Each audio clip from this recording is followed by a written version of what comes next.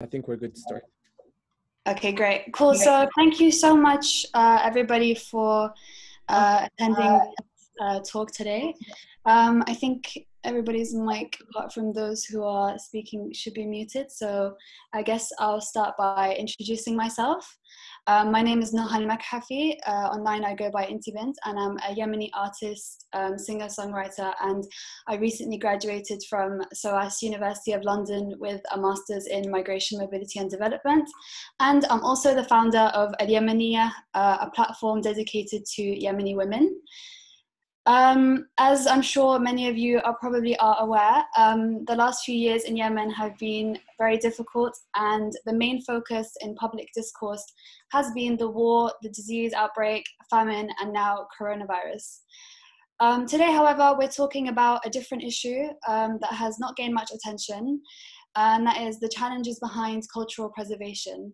We will be covering two topics with our speakers today. Firstly, the looting of various museums and archaeological sites and the illegal trade of those items. Secondly, we'll be looking at cultural preservation from a different angle by discussing the depleting linguistic diversity in Yemen. Contrary to popular belief, Arabic is not the only language spoken in Yemen. And today we have Professor Janet Watson and Saeed Al-Mehri to talk to us about their research in this field. Our first speaker, however, is Dr. Amr Al Azm, who will be talking to us about his work uncovering an illicit online trade in antiquities across the MENA region. Dr. Amr is an associate professor of Middle East history and anthropology. Oh, did I get something wrong? I can't hear you. Sorry, I'm a professor. Oh, you're a professor. Yes. I think I said that. Not doctor? I'm a full professor. So should I go for doctor or professor? Sorry. It doesn't matter. It's all the same. But it's just an associate professor. I've been promoted 2 years ago. Okay, so I'll go with professor. Sorry, my bad. Okay, cool. So Professor Amr is an associate professor of Middle East history and anthropology at Shawnee State University in Ohio. He reads archaeology of Western Asiatics at the University College London.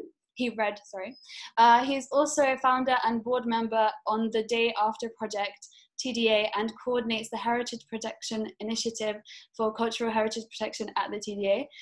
He also serves as co-director of the ATHAR Project. Just before I hand over to you, I'm just going to let everybody know that if you do have any questions, just write them in the chat box, and we will go over all the questions at the end of the session. So it's my pleasure to hand over to you, Professor Amr. Well, thank you very much. I'm going to do a screen share a minute, hopefully, and this will work nicely. Thank you very much for the invitation to speak to you guys. We don't often get to engage with small student groups. We tend to are often invited to these events, where I am at least invited to bigger events, and there it's a lot more impersonal and completely different setup. So I really look to these kinds of small group talks where you're actually with students rather than other heritage professionals who have their own sort of access to grind. So this was a great opportunity, and I really appreciated it. Anyway, I'm going to. The other thing I wanted to say is, I put that at the outset. I'm not a Yemen expert. All right. I mean, we have colleagues in Yemen that we communicate with. I'm obviously well aware of what happens in the MENA region, and when we look at the problems of trafficking and so on and so forth, we don't just look at them from a single source. We look at them across the region, and we also particularly focus conflict areas, and Yemen is one of the long-standing conflict areas in the region. So obviously Yemen is on our list, but I'm a Yemen expert, not in terms of its history, culture, archaeology, etc. And I do apologize for that. Anyway, without much ado, I'm going to start this. So I'm going to do a screen here. I'm going to go for this guy, share. And then I'm going to do this. And hopefully it'll work. Start a slideshow. Yep. seem to have a slideshow working here. Okay. All right. So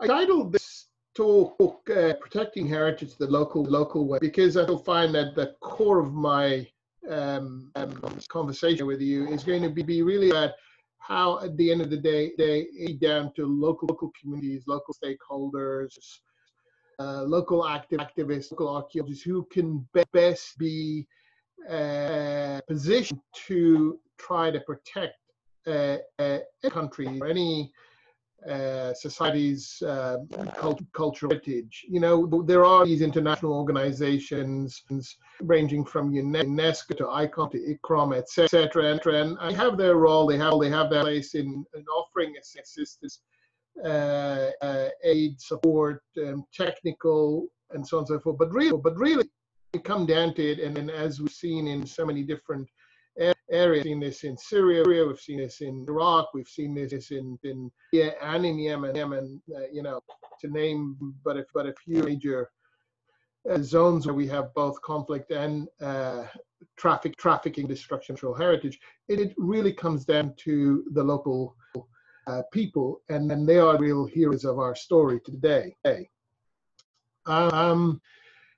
Again, I like to start like this by just trying to explain why cultural heritage is important. I mean, usually, and as I said initially when we started off, you know, we're dealing with conflict. We're dealing, whether it's Yemen or Syria or Iraq. These are society communities that have experienced extremely traumatic circumstance.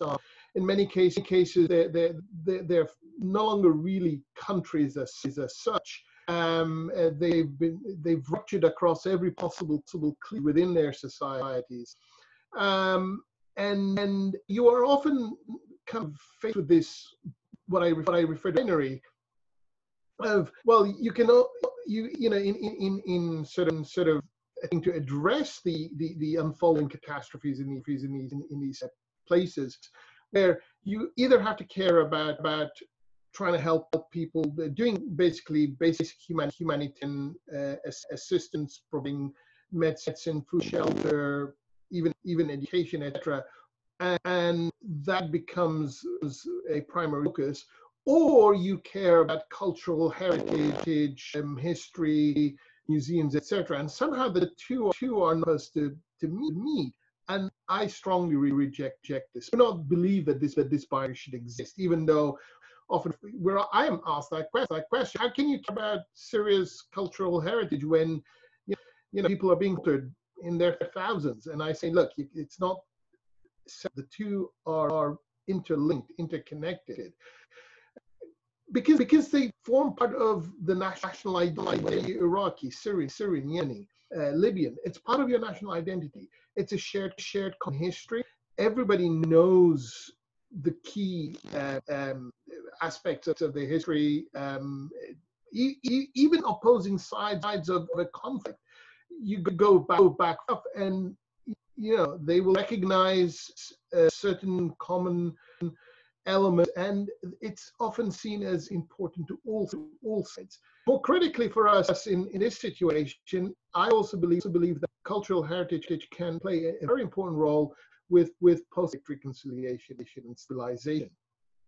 In part because cultural heritage sites, monuments, museums, etc., can become a safe space, a haven, can evolve to play a very critical role in providing that space where Lebanese or Syrian or Iraqis or Libyans and one day come together again, you know, as the wars and conflicts die down, and then maybe try to talk about their experience in a space where they still share something together. And so I think these sites, locations can be very important. And so protecting and preserving Yemen's history and heritage is also about safeguarding its future too. Now, in terms of the kind of damage we often see to cultural sites in conflict areas, and this is not exclusive to Yemen, obviously, you know, ongoing military operations are the ones that usually get a lot of attention, you know, where you see an airstrike on a building or a museum or a site, and I believe there are those well Sorry, documented Dr. Amr. ongoing conflict, Um, and all sides. I'm not going to sort of talk, you know. Sorry, Single Dr. one, Amr. I'm so sorry to cut you off there. you know, But I just want to ask if it's and it's possible to. indiscriminate.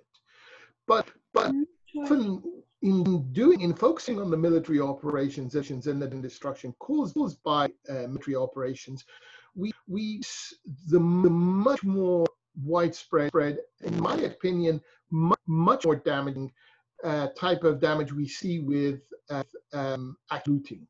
This is not from Yemen. This is from Syria. But this is a good example of the kind of very destructive looting going on in Syria.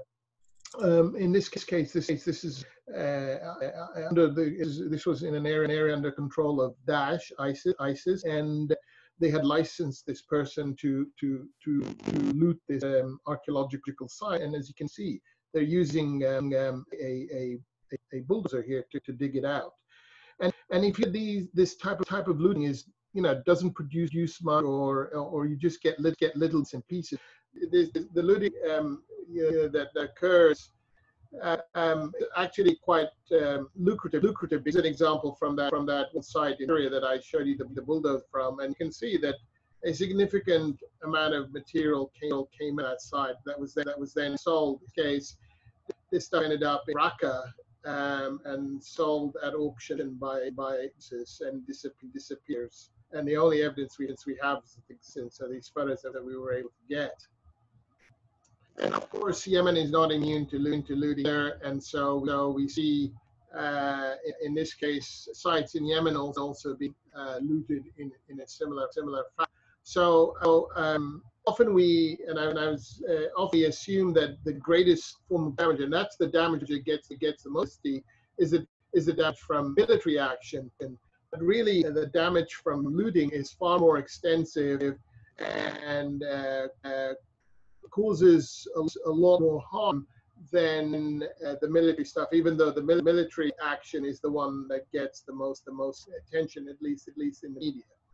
But then we also have another situation, and this is something that we start to see in 15, a darker, more manifestation, and this time associated with ISIS, with Daesh, and their control of cultural heritage. It's important to state right away here that Daesh, despite what we read and have been told in much of the media and elsewhere,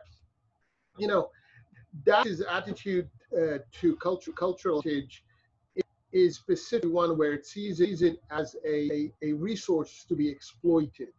Okay, and this is important to bear in mind as I explain the next couple of slides down. And so we see in 2015 this new manifestation, which are essentially described, or I would describe them as cultural atrocities in places like Mosul and Nimrud, Hatra, Palma, and so on and so forth. But this is not an example of iconoclasm and extremist interpretation, some Quranic text or sunnah or whatever. This is straight out of the playbook of exploiting natural. This is an exploitation resource. When ISIS that very publicly set to destroy the content of a museum like that of Mosul, or blowing up archaeological or monuments on archaeological sites, or Elmira, what they're doing is using those sites, using heritage as a propaganda tool to project their ability to act with impunity and the impotence of national communities to respond to these acts. And so this is a very powerful propaganda message. It was used very effectively by ISIS. ISIS certainly did not invent it. We know that the Taliban used it back in 2001 when they blew up the Bamiyan Buddhas. And we know that, for example, the release of the video showing the destruction of the contents of the Mosul Museum was timed to coincide with the anniversary of the destruction of the Babylonian Buddha. So there's a lot of thought and care gone into these sort of cultural atrocities are basically orchestrated, and we need as such, and not as some sort of extremist, iconoclastic, radical, crazy behavior, because it was not that. So we all know, we've all seen images of the Temple of Bel in Palmyra and how it was destroyed. But I also want to sort of help you distinguish with another type of destruction that also perpetrated another culture, and this is against religious sites. And in this particular case, this example here is that was advertised by Daesh themselves, and this is a destruction of the shrine of and tomb of Yunus, Jonah, the tomb of Jonah. And this is different. Again, this is different from the destruction of the contents of the Museum of Mosul, which is basically a propaganda message for impotence and impunity, and this case that does have a religious dimension, because part of Daesh's ideology is the need to extirpate and the elimination of any non-Islamic practices. And they, whilst they know, and it would be absurd to suggest that anyone would walk in Temple of Bel and start worshiping ancient god. But people, Muslims and others do go to these spaces, shrines, whether they're Sufi, whether they're places avoided by Shias, or whatever. Those do have a religious dimension, and therefore their destruction is specific part of an active purification of Islam, as far as concerned. And therefore we should again see that as a separate form of destruction than the destruction of contents of museum. And again, that has nothing to do with iconoclasm and very much to do with propaganda. How do we protect against these kinds of activities? I started off my talk before we were cut off by saying that, really it's local communities that are going to be the most active, the most powerful form of action. So and so when I say that in conflict zones, conflict areas like Yemen, like Syria, like Iraq, the greatest burden has been in these conflict areas has been on local stakeholders, non-state actors, and those include local councils, NGOs, etc.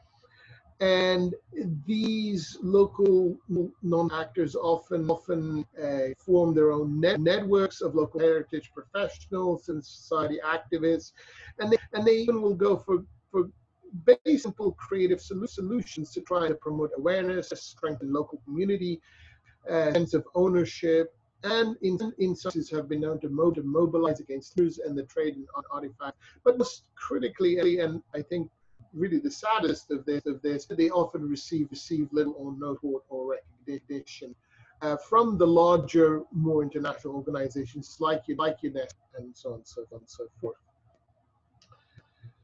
The other thing that we need to talk about and bring into play here is the role and impact of social media. In addition to the fact that these conflicts, you have the looting, you have the military activity that is active as well. We then have this other element, which is social media. Now, it's important for us to understand that social media really took in the MENA region from the start of 2011 and the Arab Spring on. You can see literal growth is exponential from the tens of thousands to the millions by the end of 20 and coming into 2020. And so with the presence and with the wide ability of people to access social media, we have to take into account the impact of these platforms and how they affect the trafficking and destruction of antiquities. Because think of it this way.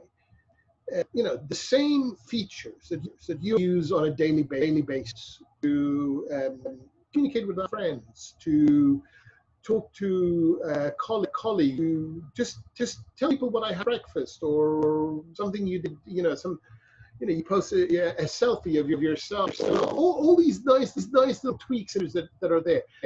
Also the ideal toolkit for a would-be trafficker or looter. So the same means that I might use, I use my WhatsApp to call you and chat to you and give you an interview. A would-be or trafficker will need to contact me to try and sell me, as you see here in the image, a mosaic in Istanbul, some cylinder seals. And so from about 2014 onwards, we noticed this explosion of material being marketed, being offered on sale on Facebook.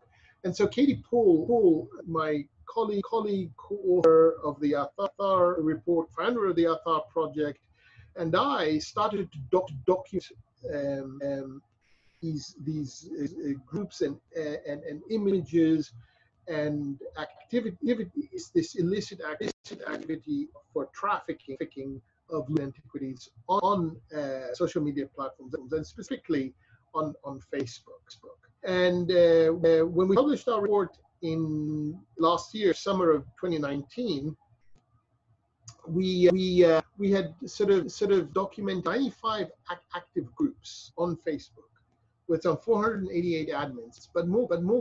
Those groups contain something like just under 2 million members. So you have 2 million people right in the MENA region interacting with other, being offered material to buy, to loot, information about how to loot, exchanging sets, all of this happening in plain sight, in open view on social media. So essentially, Facebook ends up serving as this ground zero for online traffickers to connect, advertise, to move deals, to exchange ideas, information, and so on and so forth. And again, this is not dark web. It's not, don't have special computer skills to this. You just literally just go into Facebook right now, type in Arabic news,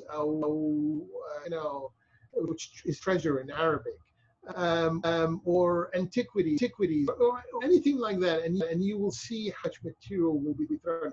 And if you think it's just antiquities, you can do this for guns, you do this for drugs, you can do this for human trafficking. All of this stuff is happening right now on Facebook and openly in plain. And by the way, all these activities are also banned by Facebook. So guns, for example, has been banned, not allowed according to Facebook community standards.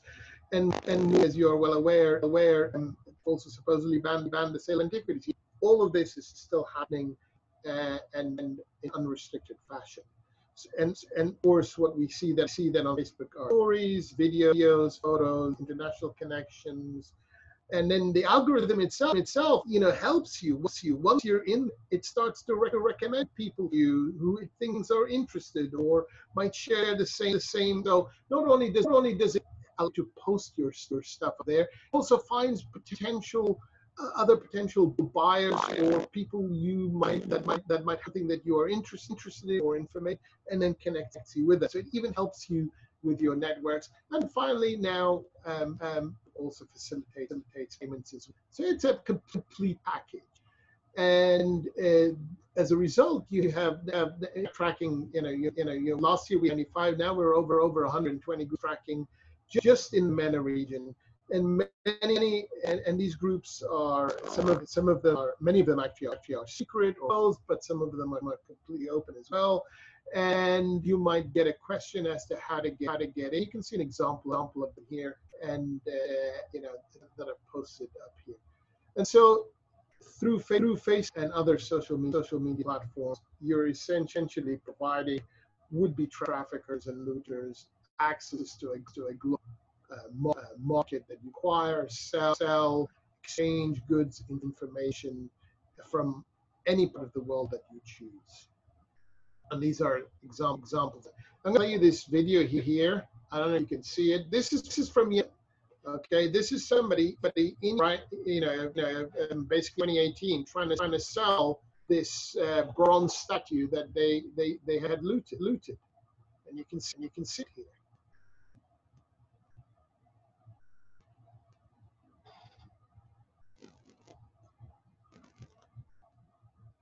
And you can see the date, giving you the date. It's grainy, obviously, but you get the idea. This, and it's a statue. It's not a small thing. And then this is another example. This is from there, and this is a person to sell a very beautiful group of mosaics. And notice that he stuffed himself with the mosaics in situ.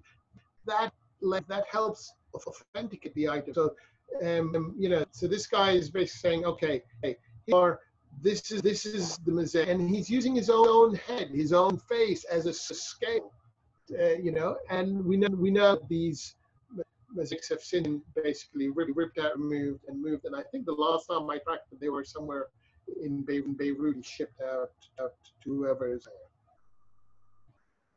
And then we have look to order, where you have individuals, members or group admins will advertise for a material they're specifically looking for, and then members will contact them and say, hey, I have something that.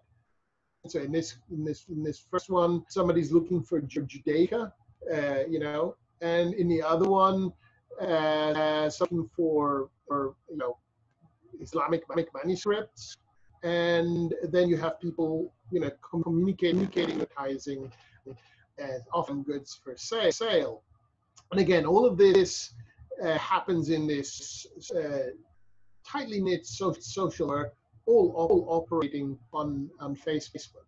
And you can see here in this particular case that Yemen. This is an example of some groups who are offering, and basically. The percentage element, see Yemen there, where we have 56 people, some items. Libya 57, Syria we had a lot more, obviously. But again, we more focused on Syria back then because of our research. But you can see again that the items being often offered from these countries. 36% are offered conflict nations, 20% other countries, and 44% from countries conflict nations. So the material being offered in the conflict zone then spreads out to the bordering areas, and then there gets trafficked further out on. Professor Amr, we did one major case study, looked at four groups in Idlib, and we analyzed those groups. We analyzed their membership. We analyzed their access. Where the location is listed, who their members are, who they connected to, who's their group members, and so on and so forth. And we discovered there's this incredible network of connections that go beyond just Syria. This is from this one group, and look, connected to people in Yemen, they're connected to people in Gulf, they're connected to people right across North Africa, they're connected in Europe, and even in the United States. And this is just, and now we're doing similar studies on other conflict countries like Libya, Iraq, and Yemen. These are some examples of items that I thought put out there for you, just to show you some of the items that are put on offer. These are from looted from Yemen. This is actually from Yemen, unfortunately. So basically help themselves to this carving from a museum. This one has actually a excavation or museum number, catalog number on it. Again, this is from Yemen. This is a bronze head. Offer again for sale, and you can see here, where is it found? You can see the writing. The guy says in Yemen. He's offering it for sale, and this is April 2018, right at the top, little bit for sale. Again, more items for sale from Yemen. We see coin collection, etc. So I want to sort of finish off by just saying a little bit about how can local communities protect, preserve, what can people do? How do we stop this? It's so extensive now. It's so widespread. Facebook has become monstrous repository of photos and images and items being offered for sale. And it's important to remember these items, okay, the only time we know this existed, remember, this is not out of a museum. The only reason why we know this exists is because somebody posted Facebook. It's very important to remember that. This is the first time we know that this item existed as, not just as Yemenis, but as humanity. We know that this item existed because somebody posted it on Facebook, and then it's gone, and it disappears. So Facebook is now this massive repository of it. So how do we try to sort of this of such overwhelming force or forces between looting and destruction from military action and the power of social media and it's the way it has facilitated the movement and sale and trafficking of these goods? Well, there are a number of ways. One sort of technological element, this material, it's called saltwater. It's actually manufactured in England. It's a company that makes it, and they provided us with this stuff for our museum in Idlib, and it's really quite an amazing. It's a remarkable substance. It uses technology, and you can see our guy. He's got a little spray pump, and he sprays the object with it, and what it does is it dries invisible, but inside the residue dries on it. And then it's safe to use on inorganic objects. You can't use it on organic materials. You can only use it, on stone or ceramics and stuff like that. What it does is when it dries, it is invisible. But if you were to shine an infrared light on it, UV ultraviolet light on it, it's up like a Christmas tree.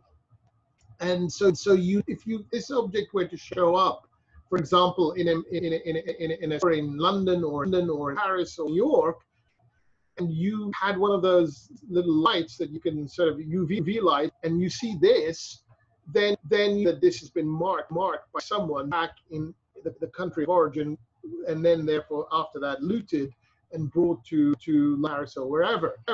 More critically, if you were to take a sample of that luminescent stuff and send it to the lab in England that basically makes smart water, it can tell exactly the day, the time, and who was the person who marked that and which country.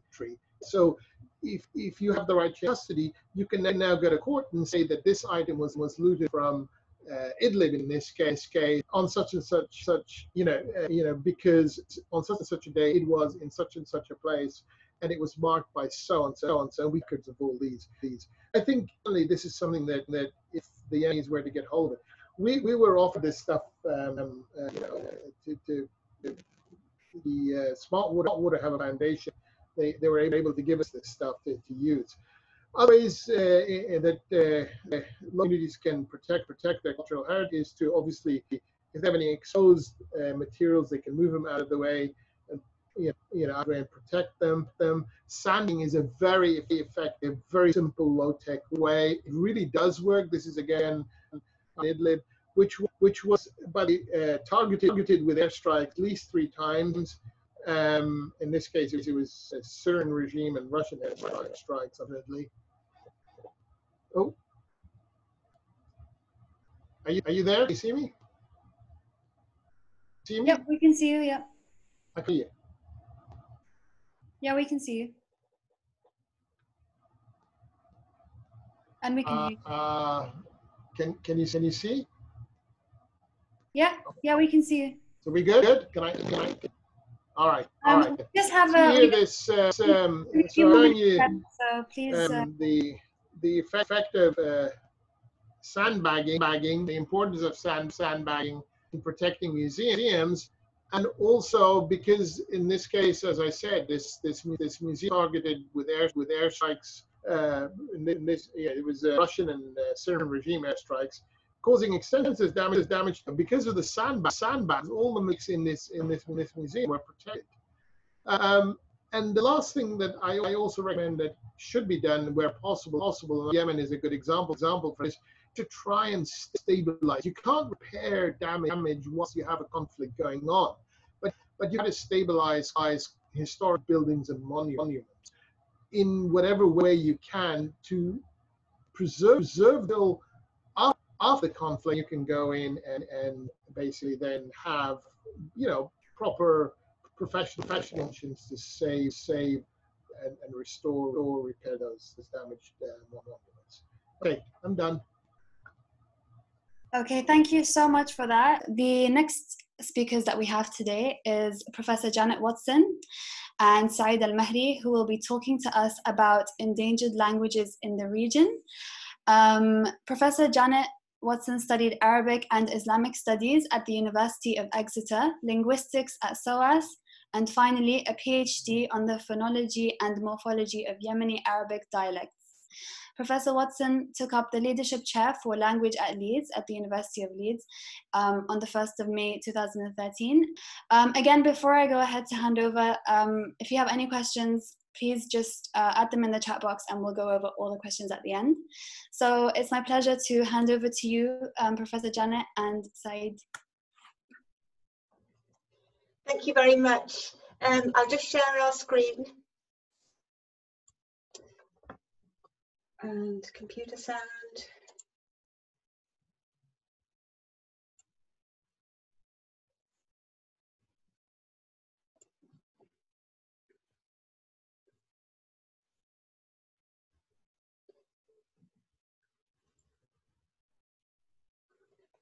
Okay, so Asma asked me to talk about modern South Arabian, but this is a workshop on Yemen, so we are going to talk about modern South Arabian. However, we couldn't really just talk about modern South Arabia without me mentioning some of my experience in North Yemen. So we're going to start off with that. Then we'll look at the language varieties in Southern Arabia, including modern South Arabian. Then we look at endangerment features, what it is that's endangering the language and culture of this region. The other thing you asked me about was language documentation and revitalisation, so what measures are being taken. We'll talk about that for a little while. And then Saeed is going to talk about Mehri social structure and the threats and efforts to combat extremism. So Yemen, I went to Yemen first in November 1985. And I travelled quite a lot, but I had always felt in my heart I wanted to travel back into the past. And it was being in Yemen, in the rural areas, that made me feel that I'd reached my goal, that I was travelling back into the past. In terms of the linguistic variation, there's a huge degree of variation in Yemen. In the north in particular. I mainly studied in the western Yemeni mountains. And there are distinctions in terms of lexis. Bainstedt in 1997 said that in terms of terms for the parts of the body, the correspondence between Yemeni dialects and Northern Arabic was between 30 and 60%. And if we compare that with the correspondence of 40% between German and English, which are clearly different languages, you realise that you can't really be talking about, you can't distinguish dialects purely on the basis of linguistic features. And if we are going to talk about linguistic features, are these dialects of Arabic, or what are they? Lack of mutual comprehension between dialect groups. So people from the Tahama may not understand people from the Western Mountains. And you would move from one little village to another little village in the Western Mountains, and they would have shibboleth. They would say, from that, people from that village will say thok, and we will say thok. Slight minutiae in terms of pronunciation sometimes, in terms of intonation. But it told people this person was from that village and not from this. In terms of the morphology, there's considerable variation in morphology. The wonderful K dialects were the dialects that took me to Yemen in the first place, where you would say, rather than kitabt, for I wrote, kutbuk, or ktubk, with a final K. Intonation differs, and very little work has been done on intonation throughout Yemen. We're going to lose this. It's really sad. And then pausal features, which I loved, I fell in love with. Pausal glottalization, which you get really strongly in Sana'a. Pausal nasalization. So when my lovely friend from IB, Ahsan Khabirti fil Alam, when she contacts me or sends me a voice message by WhatsApp and says, you're ruhing, with that final nasalization, it takes me straight back to IB. And I remember the excitement of newness, driving through wadis and then up the tortuous spiraling tracks to villages perched on hilltops, built of local rock, so much so that you had to look twice. Was this a house? Was this a building, or was it just a rock at the top of the mountain?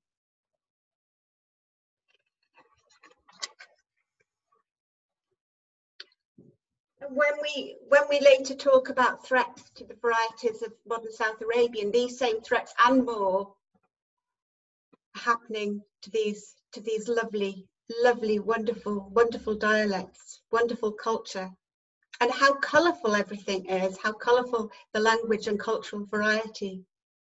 From the dresses, the different dresses from different parts of the Western mountain range, the velvet dresses seamed with silver, the loose transparent overdress of the tahama, the tail dresses of the Mehri, and the large and tiny woven hats of the tahama. In 1960, 90% of Yemen was rural. Today it's 63%. And this is something that we will look at when we look at threats to modern South Arabian urbanization, the effect of urbanization. This is Jibla. Right, so we now go on to language varieties of Southern Arabia. When we look at these, the classification, I've taken the classification from the UNESCO Atlas of the World's Languages in Danger. What we've done in the past is we've given estimates for the number of speakers for each of these languages. We no longer do that because it's absolutely impossible to know how many speakers you have for each language. Perhaps we can just about say for Bathari, between 12 and 15. According to Miranda Morris, it will be about that. But when you have languages like Mehri, which are spoken across 3 state borders, it's already really difficult to work out how many speakers there are. And the other thing is, as we will show, not everyone who belongs to the Mehri tribe speaks Mehri. So it's practically impossible without a full-blown survey to find out how many speakers we have.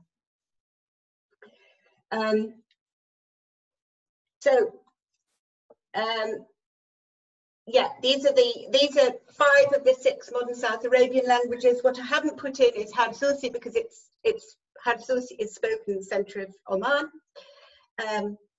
and really doesn't come on the edge of Yemen at all. And I've added Beit Kathir because it's such an unusual dialect of Arabic. What's a dialect? Yeah, it's a big question. So in Yemen we have Mehri, Hobyot, which straddles the border between Yemen and Oman, and Soqotri on the island of Socotra and surrounding islands. Then we have these Yemeni Arabic dialects, and then Razhit, a language variety spoken in Jabal Razah And I and co-authors have raised the question of whether it is actually Arabic or is it something else. Difficult to say. So, can you see my arrow? Yeah, because this map should come right up into here, into Saudi Arabia. This shows the position of Mehri, Shahrat, Hobyot, Bathar, Harsusi and Soqotri. And you can see that Mehri covers a wider area. These languages are extremely rich, both linguistically and culturally. But also, I think, certainly the North Yemeni Arabic dialects, if we're going to call them Arabic, are extremely rich too. And they show a lot of features that we find in modern South Arabian in terms of richness. We think that this language family may be the oldest extant Semitic language family. There are two reasons that me and colleagues have forwarded this. One is the fact that it maintains three plain sibilants, se, she, and she, one of which is lateral, she. So you have se, they, she, and she. Yeah? And we know that Sabaic and ancient South Arabian had three plain sibilants. We don't know how the third was pronounced because we don't have any recordings from them.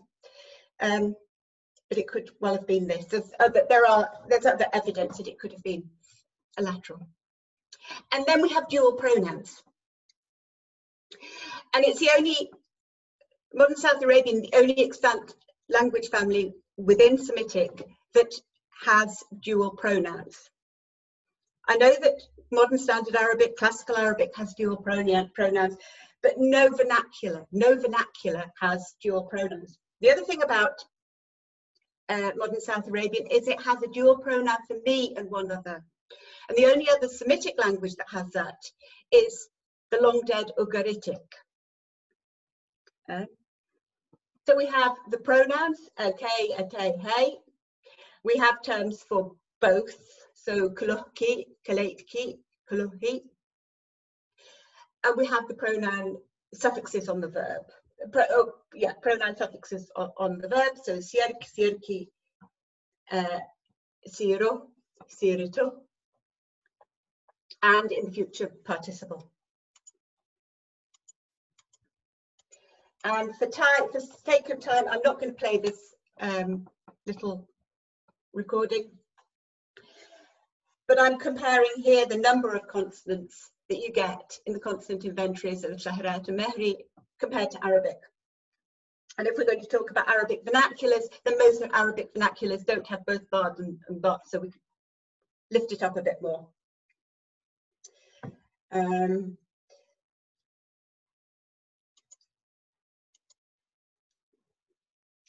Patrilineality and matronymics. The term lineage is extremely important in particular among the Mehri, as it is, I believe, among the Bedouin in general. But all young boys learn their lineage. What I find more extraordinary is certain men, and particularly quite a few young men I know, who know not only their lineage and the lineage of their direct family, but they also know the lineage of several other people from different families. And I find that absolutely extraordinary.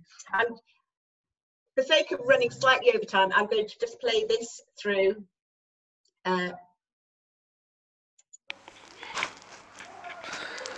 سعيد برحمي بروبخي برسيلم برسهي برامر برسيلم برسعي برالي برتمي برشاقو برامرقي برسمودة بربوكي برحمي برقسوس برسريحي برسحسحي. So the lineage is patrilineal, but, and this is interesting, the men are known by a matronymic. So their given name, their son, plus their mother's name. Women are known by a patronymic. So I'm Janet, but Peter. Peter was my father. And Said would be Said, Baruchia. And this I found really interesting, having worked in North Yemen. Because in North Yemen, in many places, you're not supposed to mention the name of a woman. But here, women were being celebrated. And in some cases, women's names are given in people's passport. So although lineage is patrilineal, there are some of my friends who have the name of a female ancestor in their passport. Whoops, sorry. What are language culture endangerment factors? They're all unwritten language varieties. We talk about the Yemeni Arabic dialects. I really don't like that word anymore. If you've got something that's unwritten, it's really difficult to preserve it. We do have digital means of preservation. We can produce archives, and that is one of the things that people are doing. But I really do think that writing is of vital importance. You've got the unwritten language varieties, a literary high prestige national language, Arabic. Urbanization, I think urbanization is crucial. And I often say this, but without giving figures, but this time I decided I would give figures. So we've already seen that Yemen was 90% rural in 1960. It's still 63% rural, but the population is much larger, which means that the towns have far more people. Oman was 84% rural in 1960, and it was said to be, according to this website, 15% rural in 2018. That is a huge jump. That is absolutely massive. And what happens when people move from a traditional rural environment to the towns is that they lose contact with those aspects of the culture, those aspects of traditional culture, which were so crucial to their life, and crucial to their lexis, and crucial to their language. And then you've got monolingual education in standard Arabic, globalization. I think this is another crucial thing. The first time I saw imported fruit in Sana'a, I wanted to cry. You can get everything you need from Yemen. You don't need to import apples from China, plastic cans. Islamic fundamentalism, Saeed will talk about that later, and then all this population movement, immigration, emigration, tourism. It's all affects language and culture. And of course, communication. The media, roads, airport technology, television. People in the past would sit by a fire and chat and tell stories. But now the television's very often on.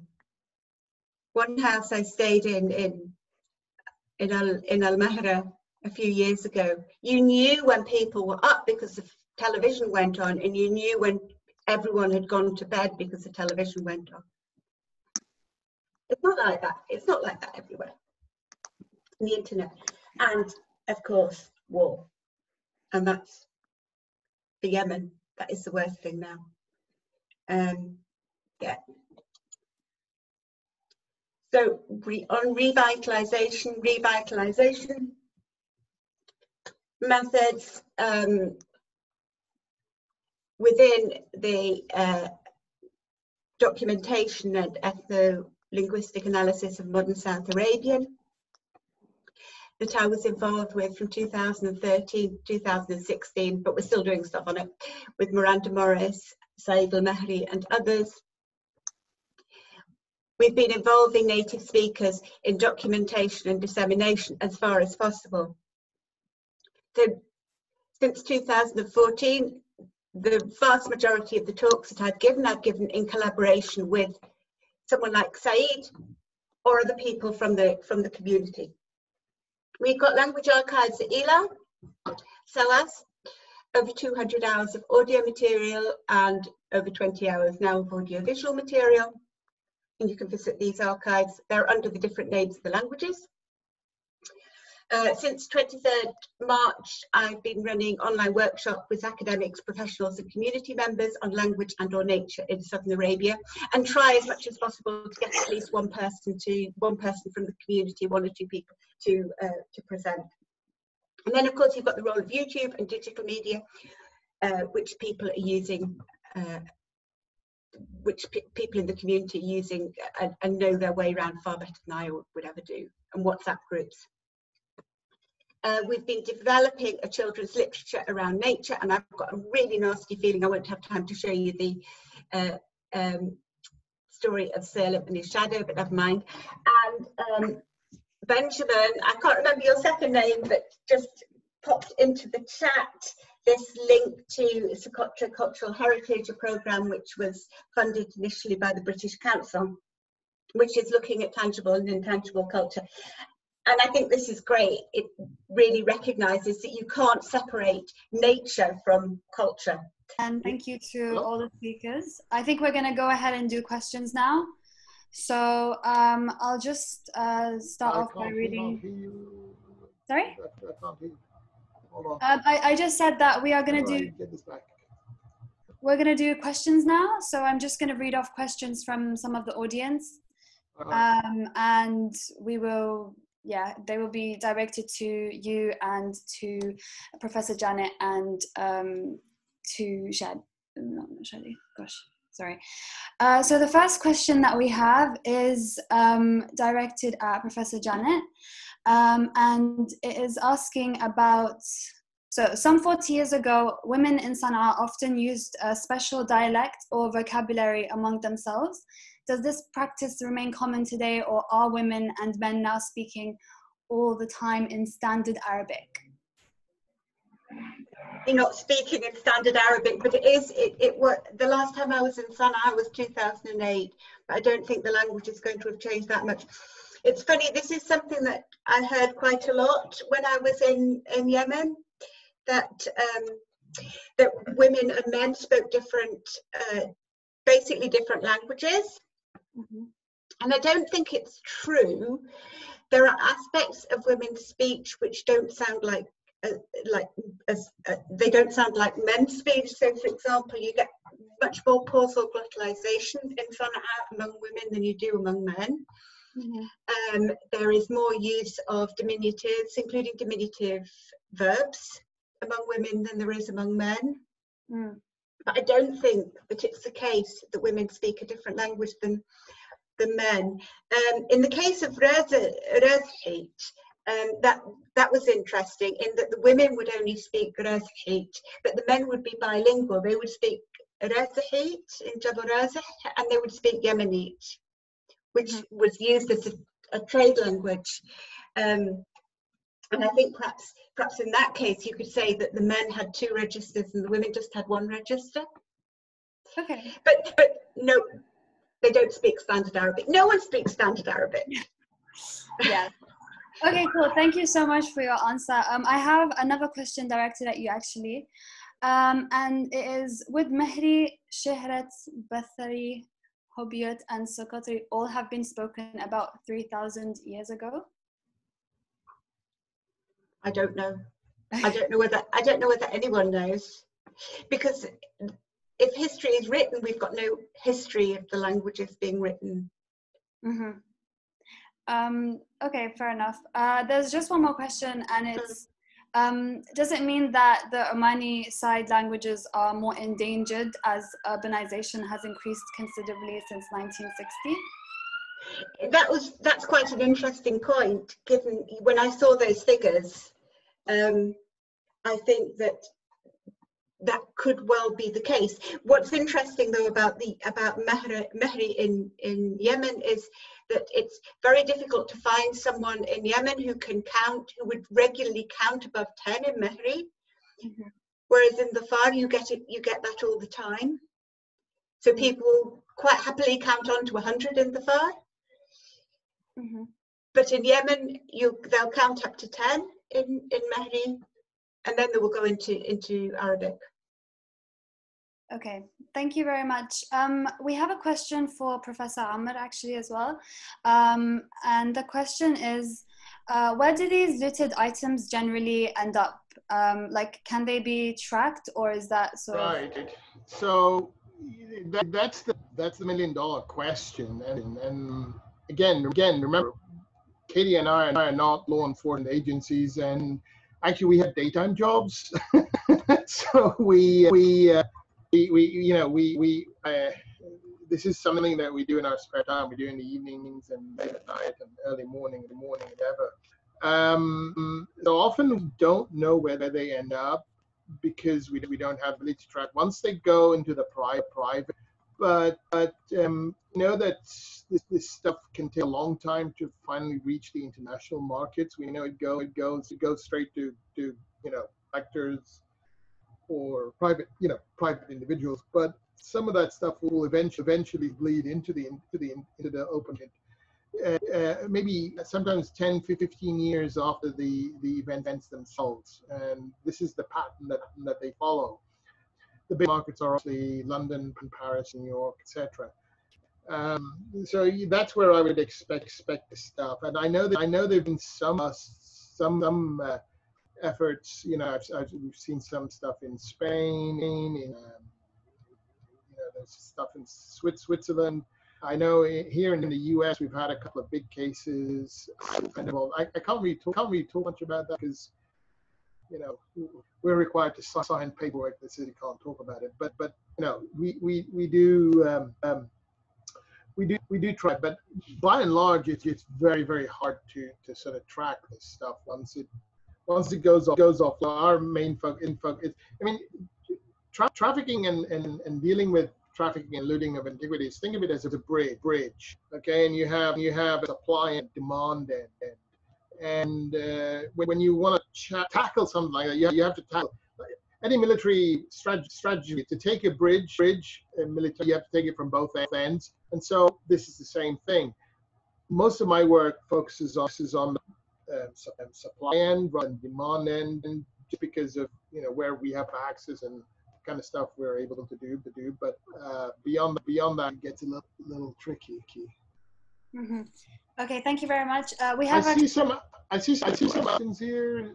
Yeah, there's another question for you actually, and it's here we have Shamsa Al-Misabi, who's asking, I work in acquisitions in a museum in MENA, and I was wondering, is there anything we can do in museums to support the museums affected by war in the MENA? And also, is it possible to join the ATHAR Project as an individual?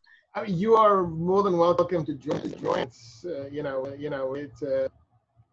We do open source research basically, and feel free. Our emails are available. Definitely reach out, and I'll be happy to talk to you about how we can sort of cooperate. We do cooperate with a lot of different individuals and institutions, both on an individual level and on institutional level as well.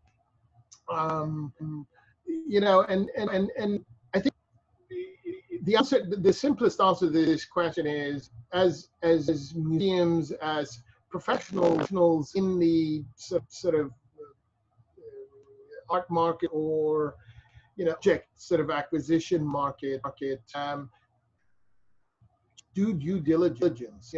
At the end of the day, I don't care what you think or what people say. Look, this looted, whether it was looted yesterday, or whether it was looted 100 years ago or 1,000 years, it's still looted. Now we have national and international conventions that have determined that before 19, the Hague Convention of 1950 and so forth. So just do due diligence to make sure at least that you are not dealing with material that's recently looted out of a conflict zone. And I think that would be a major step in the right direction if we can start doing that. Have the art market basically be careful, pay attention to due diligence. Their stuff really has to do with legislation on a governmental level. One other thing I noticed somebody mentioning about Facebook, basically tracking the stuff or taking it off, and it's very important to note here. Facebook is criminally negligent. They are criminally negligent. They know that this stuff is on their platform. They've been taught it for years. We've warned, others have warned them. So, and don't think we're the only people out there doing this. Plenty of people have, and they know this is a problem, and they won't do anything about it. And even now, after a lot of pressure, and after a number, and I don't know if you CBC have done a couple of pieces on us and our work, and even after all of the publicity about all the stuff happening, and then they find themselves together and move to ban the sale and handling and dealing of antiquities and cultural heritage material on their platform, supposedly by changing their community standards, and then. Even so, and this came out back in May or June, to this day, nothing has changed, nothing, and they don't plan it, they don't care, and they think they're of the law, and it's really unfortunate. Thank you very much. We have another question, which is, do the panel agree that responsible heritage tourism can in fact contribute to the preservation and even promotion of endangered, intangible cultural heritage, as it helps to demonstrate the enduring value of this heritage? No? Yeah. Yes, I've just seen that. Yeah, I believe that responsible, sustainable tourism can contribute to the preservation and promotion of endangered, tangible and intangible cultural heritage. Yeah, so it's a question of how to do that. I think we have another question. Sorry, it's just I'm trying to get through them. Oh, do we ever see a political dimension to use of these languages, especially Mehri, in a similar sort of way as the Houthis make occasional use of ancient languages such as Himyaritic, e.g. in the Zawamil? Yeah, well, I think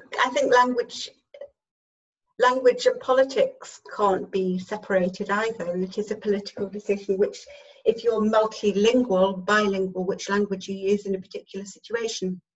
And Zaid Mehri, sorry, yeah, thank you so much to the Cambridge Society for organizing this event. Can I just say very briefly, I know there's questions coming in. So guys, if you have any further questions that you want to ask me, I'd be happy to answer them. You can either email them to me or write my personal email there right now. We can add your emails on the Cambridge Society Instagram as well, maybe. I mean, I'm not part of the society, but maybe we'll do it. That sounds like a great idea. I think we could share your email, Dr. Amr, and also your email, Dr. Jana. I know it was also on your presentation for anyone who wants to. I think Dr. Amr as well put it on the chat for any further questions. Thank you so much, and thank you so much, Nuha, for being such a wonderful moderator and for facilitating the talk for us, despite all the various challenges we had from the audio. Thank you so much to all the participants who managed to make it today, and we hope to see you in the next event we host. Thank you so much. Ma salama. Ma salama. Meet everyone.